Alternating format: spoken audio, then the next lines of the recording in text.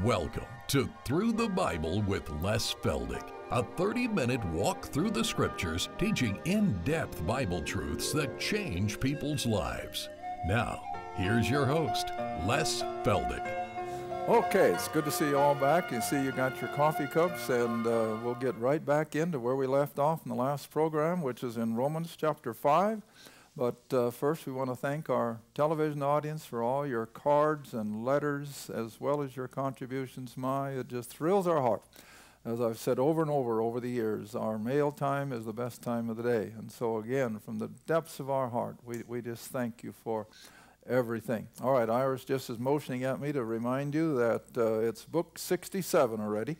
And today's 4 programs and the next 8 will all be in book 67, so that means it won't be ready yet for probably a couple months, but Lord willing, and if he tarries, it will be coming. Okay, we're going to pick right up where we left off with what we're coming to, but where sin abounds, but we're laying the groundwork for that, this whole subject of sin that Paul is dealing with in these early chapters of Romans, and what a cancer it has been on the whole human race. Sin, of course, is at the heart of all of humanity's problems. And in our last program, we saw that sin wasn't really delineated until God gave it by virtue of the 10 Commandments, and that's where we left off then. So in verse 14, that's where we ended up. Nevertheless, death reigned like a king from Adam to Moses, absolutely, even though there was no specific written law, they had it in their conscience, remember. And so it reigned like a king from Adam to Moses, even over them who had not sinned after the similitude of Adam's transgression. Now all that says is the whole human race didn't eat of the forbidden tree. That's obvious. That was merely the step of disobedience that Adam took that plunged the whole human race, and every form of sin followed. All right. But Adam's transgression was the figure or an example of him that was to come. Now Paul is introducing us to the whole biblical concept now, especially in Paul's epistles, that as sin came from one man, the remedy from sin comes from another man, the man Christ Jesus. All right, now this is what we're going to see in the succeeding verses. But, here's another but. This isn't the one I started with, but they're always flip sides. But not as the offense, not like eating of the forbidden tree, so also is the free gift. Now, in a way, they're identical, and in a way, they're as separate as daylight and dark. Now, in the way that they are identical is that what one man did to plunge the human race into sin and death, one man did to overcome it. But on the other hand, we have to realize that even though Adam sent every human being into condemnation, Christ has accomplished everything that needs to be done, but only those who come in by faith will benefit from it.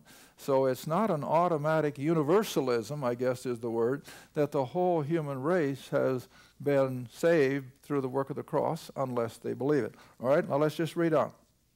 Verse 15. But not as the offense, so also is the free gift. For if through the offense of one, Adam, many be dead, much more, see, so that there is no excuse for a single human being to miss salvation. There is not any lack in what God has done to bring the whole human race to salvation, all right? So here we go again.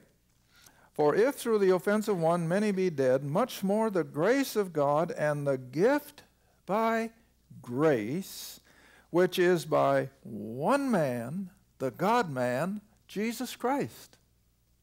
And it has abounded to many. In fact, let's just look at what it says in another portion. 2 Corinthians, honey. 2 Corinthians chapter 5. Because there are those who speak that the work of the cross was only for the believer. Well, that's not what my Bible says, and I don't like to just pick an argument with people, but I do have to point out where I disagree. No, the work of the cross wasn't limited to the believer.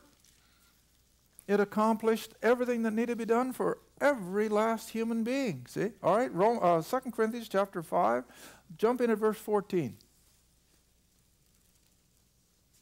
2 Corinthians 5, verse 14. For the love of Christ constraineth us, drives us, because we thus judge or conclude that if one died for how many? All, not just the few. That if one died for all, then we're all dead spiritually. Well, that's obvious. But he did die for every last human being. Now, verse 15, he just repeats it.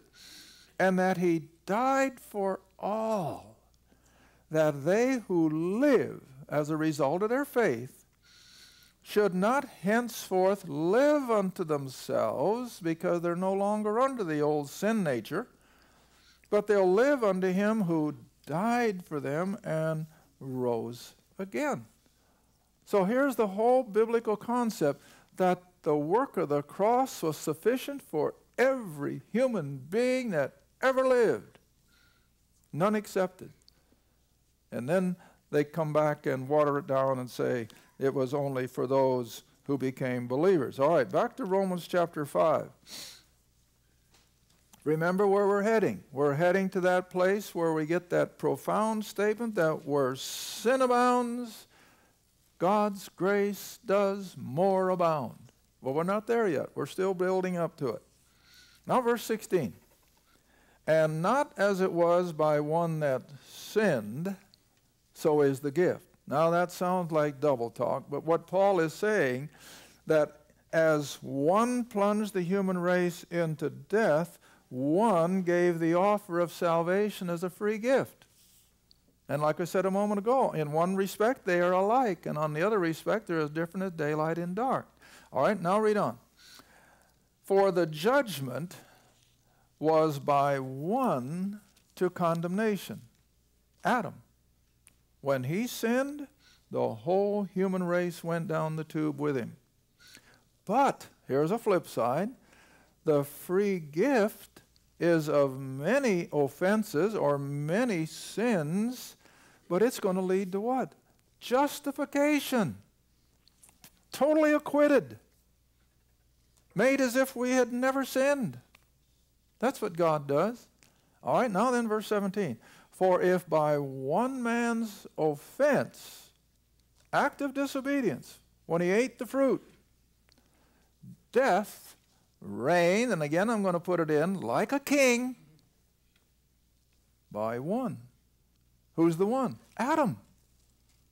Because of Adam's fall, the whole human race came under the subjection and the rule of sin and death. All right, reading on. Much more, see? So that there's no close call here.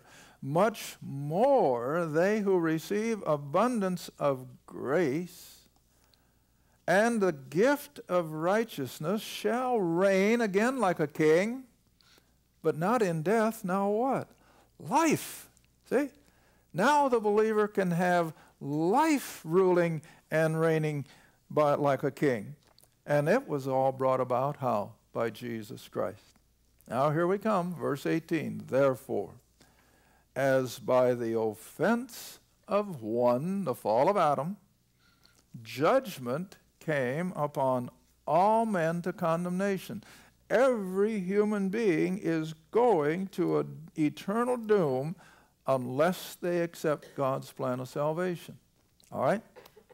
Even so, reading on in verse 18, even so by the righteousness of one, now we're talking about Christ, the free gift, without merit, without cost, the free gift came upon how many? All men, none accepted. The free gift came upon all men unto justification of life. Now, I wasn't going to do this, but it's just coming to mind. And as you know now, that when I feel the Spirit leads, we've got to go chase it down. Go back with me to John's Gospel.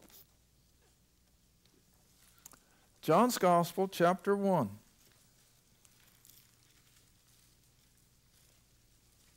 John's Gospel, chapter 1, and drop in at verse 9, where we're talking about John the Baptist first, but that he was merely the forerunner of Jesus the Christ, who we're talking about in verse 9. Not John the Baptist, but Christ. Got it? Verse 9. And Christ was that true light which lighteth some of the people? No. How many? Every. See? He was the light that lighteth every man that cometh into the world, beginning with Cain and Abel, and all the way down through human history. Verse 10, he was in the world, and the world was made by him. He's the creator of it, but the world rejected him. All right, now let's go to another verse that Paul uses. Go all the way back to Titus. We've done this before, but I think it's quite a while ago. Titus, chapter 2, verse 11. Now this, of course, is Paul writing from his period of time in the 50 A.D., somewhere around 50 to 60. All got it? Verse 11. For the grace of God, this message that Christ had now paid the sin debt for every human being, the grace of God that bringeth salvation has, well, I'll have to correct that. He wrote this probably after 60 A.D., even though his ministry went from 40 on up to 67, 68, somewhere in there. But anyway, what does it say? The grace of God that bringeth salvation has, past tense, appeared unto how many? All men. Now, I can't tell you how that happened. I cannot even begin, no more than I can John 1:9. How can I explain that Christ, as the light of the world, appeared to every human being, some way or another? I can't explain it, but that's what the book says. And Paul comes back now and says basically the same thing, that this saving grace has already appeared unto all men. Well, if it had appeared in Paul's day, then I have to sit here and say it includes us today. There is not a human being slipping out into eternity, even today, who will have an excuse. Which brings up the next verse, doesn't it? Romans. Back to Romans, chapter 1. Romans chapter 1. Now, these are thought-provoking concepts. I know they are. And I certainly do not have all the answers. All I can show is what the book says. Romans chapter 1, verse 20.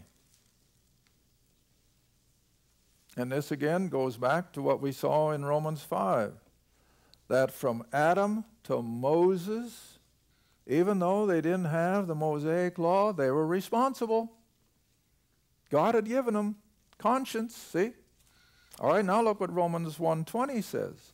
For the invisible things of him from the creation of the world, that is from Adam, are clearly seen, being understood by the things that are made, or the things of creation, even his eternal power and Godhead, who he is, so that what? They are without excuse. In other words, lost people are going to come up before the great white throne, and they will not have one word of excuse.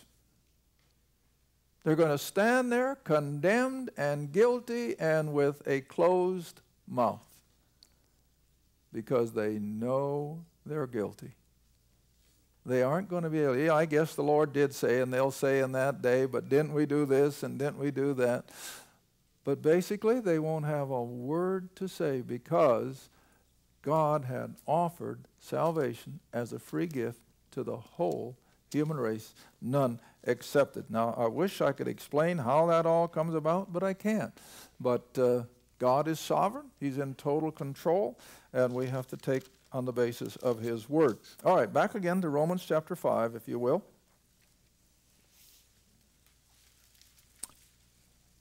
Verse 18 again.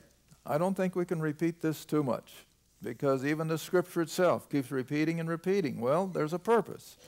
Verse 18, therefore, as by the offense of one, Adam's fall, came condemnation, even so, by the righteousness of one, the work of the cross, the power of his resurrection, the righteousness of one, the free gift came upon all men unto justification of life. In other words, like I've already said, total acquittal. Now verse 19. For as by one man's disobedience many or all were made sinners, so now the flip side is by the obedience of one. Now don't miss the language. The disobedience of Adam is more than compensated for by the obedience of Christ. Many shall be made righteous. Not all, but many. Now verse 20. We're getting close to my beginning. Moreover, the law entered. Now, like we said in the first half hour today, 2,500 years after Adam, the law comes in. The 10 Commandments written on tables of stone. Moreover, the law entered that the offense or that sin might abound. Well, not that the law made people sin more, but the law made the human race aware of what's right and wrong. Now, I think I made the comment in our last taping several weeks ago when I didn't have a voice. You remember that, don't you? And how did I put it? Our kids today do not know the difference between right and wrong. I had a letter from some teenagers, clear up in Washington State. And that was the dilemma. Their friends did not see anything wrong with things that are biblically wrong. And they were church people. So what's the problem? They're ignorant of the Word of God. They are ignorant of what's right and wrong. And all the way to the top of our corporations. Why all the corruption in high places? They don't really see there's that much wrong with it anymore. If you can get away with it, power to you. Buy another yacht, that's all. But listen, the law entered to show the human race what is right and what's wrong. And I think I made the comment on a program years ago that if the human race could keep the 10 Commandments, we could send all our lawyers home, we could close the courtrooms, there would be no law breaking whatsoever. Why? Because the 10 Commandments so completely cover every facet of the human experience. You know that? There is nothing in the human experience that those 10 Commandments don't deal with. But see, we've shut them out. And consequently, there is no conscience of right and wrong. But that was the purpose of them. All right. So that's why the law came, to show men what's right and wrong. Now then, reading on, here we come. But, in spite of the horrific slide of the human race down into gross sin, immorality, corruption, theft, and murder, and the law condemned every bit of it, but it's not hopeless. It's not hopeless. Why? Because where sin abounded, grace does much more abound. Now, do you know what that means? There is not a sinner on this world so vile, but that if he will come in simple faith believing, God's grace is sufficient to save. Now, I debated as I laid awake a little bit last night whether I should use this or not, but I think I'm safe because I think all of us are aware there is one name in human history that stands above every other name as the epitome of evil and wickedness. Who is it? Hitler. Hitler. He was the epitome of wickedness and of sinfulness. But, now here's my point. Had that man in his bunker, as everything was falling in around him, had that man in contrite faith come to accept God's offer of salvation, would God have saved him? Absolutely. Absolutely. And that's what this verse is showing. That where sin abounded, even in the life of a man like Adolf Hitler, God's grace would have been sufficient to save him. Now that should stick with you for a while, shouldn't it? And so we look at humanity today and we think, oh, there's no hope. Yes, there is. There's hope for the vilest sinner. We've had some in our ministry. I don't even like to share them on the program. But oh, how they'll come out of the dregs of sin and become a useful citizen. And that's what God's saving grace can do. All right, so reading on now. Where sin abounded, grace did much more abound. Why? Because you see, Christ's work of the cross is so much more powerful than the condemnation laid on Adam, that no matter how far someone goes into the Adamic curse or into the Adamic life of sin, God's work of redemption is still greater. Now then, for you and I who have not gone to the depths of that, and we have been saved by God's grace, is there any reason for us to doubt? Absolutely none, because if God can save the worst of sinners, then it's a settled fact He saved us who didn't go that deep. And so always remember that where sin abounds, the grace of God is always greater. All right, now verse 21. That as sin, that old Adamic force to go disobedient to the things of God, that as sin has reigned like a king unto death, physical as well as spiritual, even so might grace reign as king through the righteousness unto eternal life. But there's only one way, Jesus Christ our Lord. And that's the only answer to the mankind's dilemma, is to put faith in that finished work of the cross. And I can't comprehend why people who oppose my line of teaching, I can't understand it. I suppose the next guy thinks the same thing of what he's teaching. But when I make it so simple that when Christ finished the work of the cross, everything that God could demand of a human being was consummated there, and all we have to do is take it as a free gift. Now, why do people rebel at that? And they do. Oh, they don't like it. And I can't comprehend it. Now, if I was way out there with some kooky, now you got to do this and you got, then I could say, well, yeah, they can't comprehend. But I'm just laying it out here so simple. That as Christ offered salvation as a free gift because of that death, burial, and resurrection, why do they hate it so? I can't comprehend it. I just can't help saying it over and over. All right, but now we got to come a little further on this, that when the grace of God is abounding on the human race in spite of their sin, now Paul asks a logical question in chapter 6, verse 1. What shall we say then? Shall we continue in, or shall we continue to practice sin so that we can capitalize on grace? And what's his answer? God forbid, banish the thought. Don't even think such a thing, that the grace of God, and you've heard me say it on the program over all the years, grace is not license.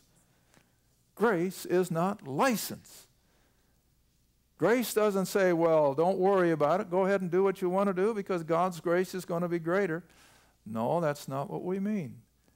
We mean that when it comes to that point of salvation, yes, God's grace is greater than anyone's sin. But when we're brought up out of that cesspool in sin, God does not expect us to continue a life of sin with the excuse, well, His grace will bring me out of it again and again and again. No, that's not the teaching of Scripture. All right, so when we come out of that cesspool, now then, verse 2, reading on, how shall we that are dead to that old Adamic nature, how shall we who are dead to that life of sin live any longer therein? Well, that's a logical question, isn't it? If you've once come out of a horrendous background, should there be any desire to go back to it periodically? Heavens, no. That should be something totally behind us, see? Now then, I think we can almost, well, I'm not going to. We're too close to the end. All right, jump on over to, still in chapter 6. Let's go to verse 5.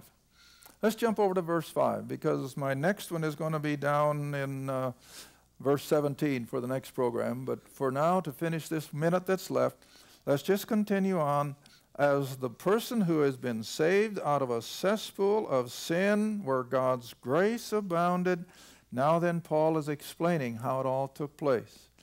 For if we have been planted, in other words, in the likeness of His death and His burial and His resurrection, for if we have been planted together in the likeness of His death, then we as believers shall also be in the likeness of His resurrection.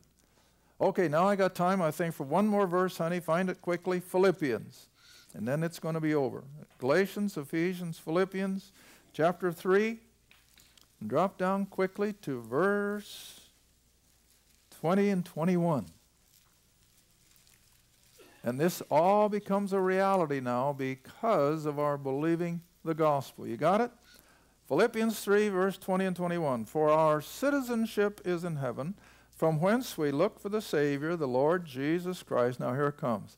Who shall change our vile body, that it may be fashioned like unto His glorious body, according to the working whereby He is able to subdue all things unto Himself. Thank you for watching Through the Bible with Les Feldick. Through the Bible is a partner-supported ministry. If this program has been a help to your study of the Scriptures and you'd like to see others enjoy the teaching, your support would be greatly appreciated. Write to us at Les Feldick Ministries, 30706 West Lona Valley Road, Kinta, Oklahoma, 74552. Or call 1-800-369-7856. Be sure to tune in next time to Through the Bible with Les Feldick.